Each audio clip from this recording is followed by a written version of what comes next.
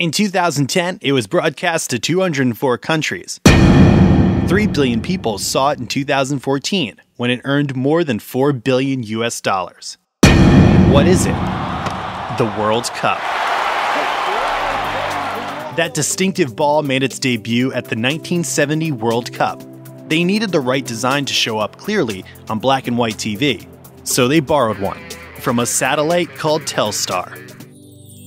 Smart move, because you couldn't watch a minute of World Cup action without satellites. Satellite is what gets the live play from stadiums to your home or favorite sports bar. Satellite can go anywhere on Earth fast. It can handle big loads of content without breaking a sweat. When passionate fans are watching, that's the reliability that you need. And satellite is still the cheapest way to get TV to millions of people at the same time.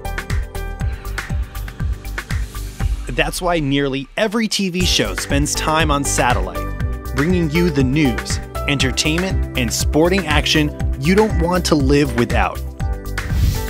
Your world better with satellite.